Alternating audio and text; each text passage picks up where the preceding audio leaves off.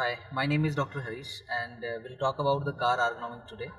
So I'm living like a city, millennium city like Gurgaon. We have lots of vehicle out there, and most of the time it's a jam-like situation out there. And especially when going to your office and coming back to your home, you feel some kind of tiredness, some kind of headache. So these kind of circumstances could cause these kind of things like headache and tiredness. And there is a study that state that the poor driving habits and these kind of circumstances that hamper your productivity as well, and that can decrease your productivity up to 30%. So today I'm going to tell you certain tips that you can use that you can use while driving. Okay, so the first of all, the seat belt is the most important part of the car. So you need to tie the seat belt up first. Okay, when you are going for a long drive, you need to loosen up the seat belt in every 30 minutes, because you never realize sometimes the seat belt gets stuck in a particular angle, and that keep pressing your stomach. Ultimately, that's give you some kind of regurgitation, some kind of stomach irritation, some kind of sometimes acidity as well. So it's better to always loosen up your belt while driving more than 2 hours, okay, and every 30 minutes. So next thing is the seat angle. The seat angle should be 90 to 100 degree. The 100-degree angle is the perfect angle actually. That's how you can make the 100 degree. So this is the 100-degree angle.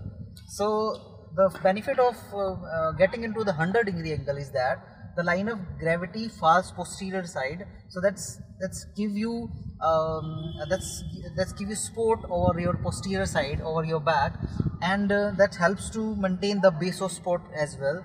And ultimately, your hips gets more room to move around freely, and you can operate the clutch and brake in a good manner. Okay, so next thing is that the distance between the knees and dashboard should be 3 to 5 inches.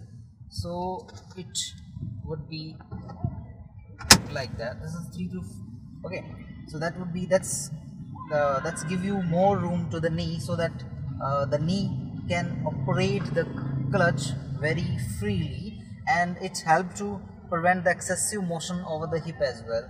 So okay, so that would be a perfect angle. All right, so next thing is that we have two kind of people who drive with the single hand, and another kind of people who drive with the two hand. It's nothing wrong driving with the single hand, but ultimately when you are going for the long drive, driving with the single hand, that could increase pressure over your shoulder, and that increase the pressure over the trapezius muscle. So end of the day you feel some kind of uneasiness in the hand. It could cause the neck pain as well.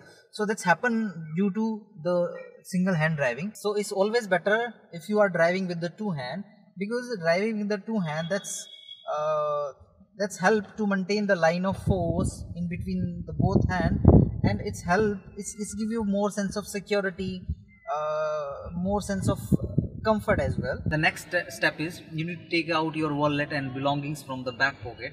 Okay, because that wallet and belonging is that heavy that can compress your sciatic nerve, that can compress the blood flow as well. So most of the time you have noticed as well that your leg get numb. You get some kind of uneasiness in the leg just because of that thing, because there is a lots of pathologies that keep compressing your sciatic nerves. So always better to keep your belongings from keep out your belongings from your back pocket. The next thing is wearing a sunglass during drive is a good idea actually, because the season like June, July, when the sun is on equator, it's emit a direct sunlight and direct UV light. Okay, that's create lots of reflection on the road, lots of mirages on the road. So ultimately that impinge your eyes, and you feel some kind of blurring vision, and it can create the headache as well. So always use the sunglass while driving. It's a good idea. We can do certain stretches in the car only. So like you can stretch your neck both side. Okay, 1 2 3 4 5, and 1 2 3 by putting the hand there. 1 2 3 4 5 like this. 1 2 3 both side. Okay, you can need to rotate your neck to loosen up the neck. while moving your neck up, you can increase your blood supply to the brain. Third, you can rotate your back like this, both sides. That's how you can do. Okay, you just put two fists around the back here, and you can press them up like this. You can stretch your back up like that. Okay, alright. Okay, you can stretch your deltoid like that. Okay, to loosen up the shoulder, to loosen up the trapezius. You can stretch your finger. Ultimately, that relieve the whole pressure around your upper half.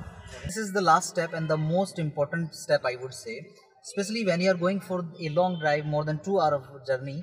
So you need to get out of the car in every hour, because you need to loosen up your body. Okay, for a long journey, you need to get out of the car in every hour, and you need to loosen up your body. You need to stretch your arm, you need to stretch your elbow like this. Okay, you need to take a round. Okay, you need to loosen up your knees. Okay, you need to spend at least 2 minutes for setting up your body actually, and taking a cup of tea is a good idea. So basically, if you are following these kind of advices while driving, you can prevent the back pain, leg pain, sciatica, and lots of health problems that do happens due to the poor driving habits. Thank you.